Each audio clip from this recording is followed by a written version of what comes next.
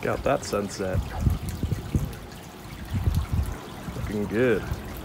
What's up, guys? It's another day and there's another project to do in the yard. This time we're going to be fixing up a hose storage, roll-up hose storage piece. It's leaking and we're going to make it better. So come along and let's see what we can do.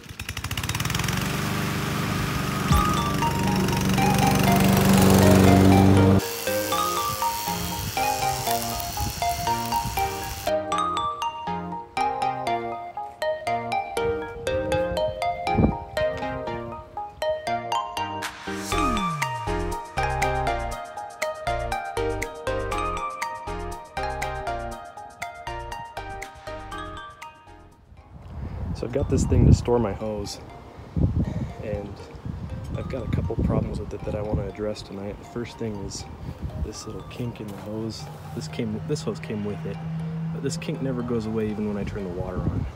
I've got an extra hose that I'm going to use to replace that in the garage, and I'll show you what I do to replace that. The other problem I'm having too is when I turn the water on here, I get a leak right here and it just drips this whole way down the whole time I'm using the hose, and I want to address that too. I think we can fix that. So let's take this in the garage and get started. So here's the hose caddy back in the garage, and this is some extra hose that I have from a project I did on my fountain a while ago. I think it would be good to replace that hose with. And then I've got two of these female hose menders.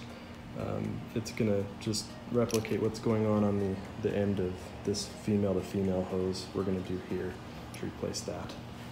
So what I'll do first is replace that, and then we'll go on to fixing that leak. Okay, so the first thing I want to do is replace the hose that was coming off of the holder that connected the hose holder to the spigot. And you can see the kink is still here. This is the main problem that I want to try and get rid of by replacing it. So let's measure this really quick and see just kind of about how far we need to replace this. 46 inches. I think we can do that. Don't need this anymore. This is just leftover hose from the previous project. It's a nice hose, it's solid, it's commercial grade. I think it'll do a really good job.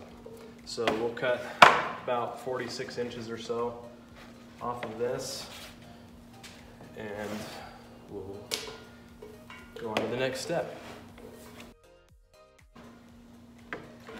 Okay, so I've measured off about 46, 48 inches, give or take, it doesn't matter. Just close enough will work for us, and then I'll just use these gardening shears to cut the hose.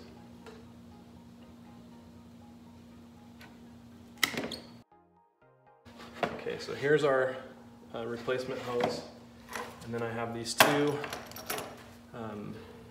female hose menders. I just picked these up at Home Depot. They're right over by the garden hoses area. There's a repair section where you can get different repair parts, and I picked these up. They're about $5 a piece. So these work pretty simply.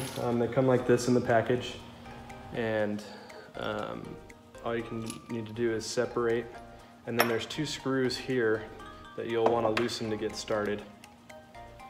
Just loosen those up a little bit so that the hose has room to go through the hole there. It just slips over the hose. Slips over the hose like this. You can just leave it there for now. And then this part goes into the hose.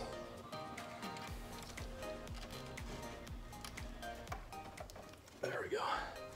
Push that in there all the way like that, as far as you can get it.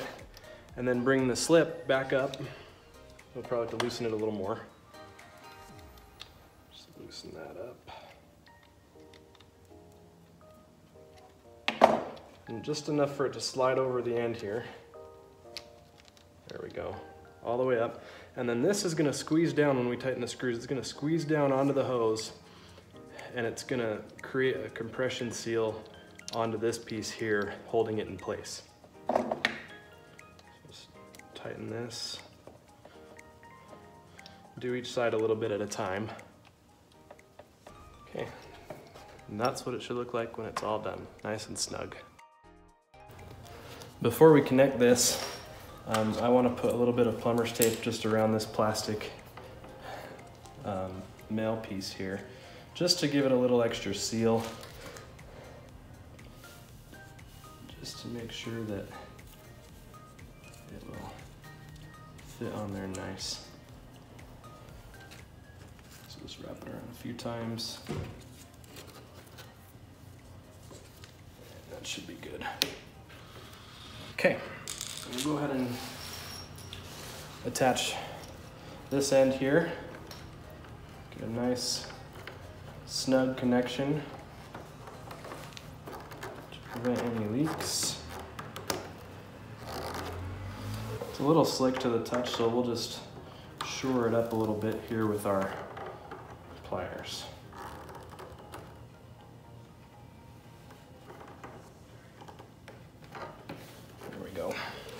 Okay, now we'll do the same thing to this piece here. This is where the leak was happening. It would leak out here at the bottom, and then it would spill over and then leak down. So we'll use our tape again.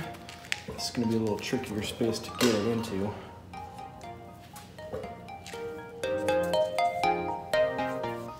Now I wanna make sure that I get this one taped up really good, since this is where I know the leak is happening.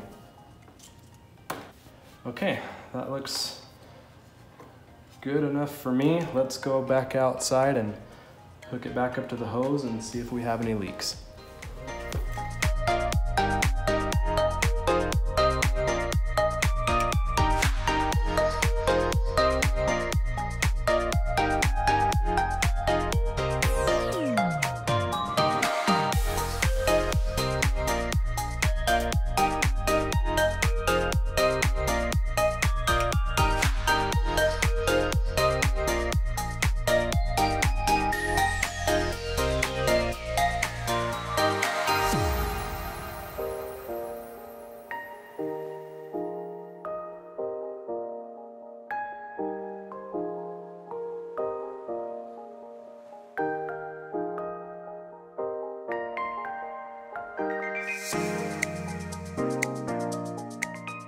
One thing I did notice before I put the hose back on was it was missing a rubber gasket inside, and so we'll put that in too, and that should really help us seal up that fit to make sure it doesn't leak anymore.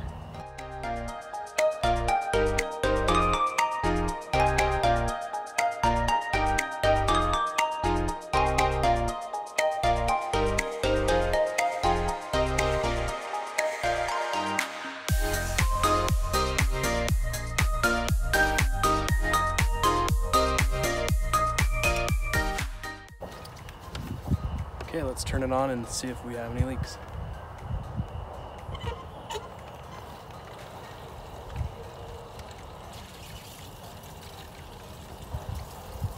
It's dry.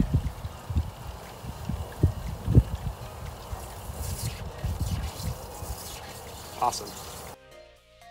Okay, so that's working now. Really happy with that. Really happy with the way it came out. There's no more kink in the hose, and there's no more leak, most importantly. And I attribute that to, one, the tape, and two, the fact that I found that there was a rubber gasket missing inside the female end of that hose there. And so I have a few of those on hand. You can pick those up at the same place at Home Depot as we got those other pieces for the hose there. So put that in there, tightened it up nice and snug. Sure enough, no leaks, so we're good to go. Thanks for watching, hope you enjoyed that, and we'll see you in the next one.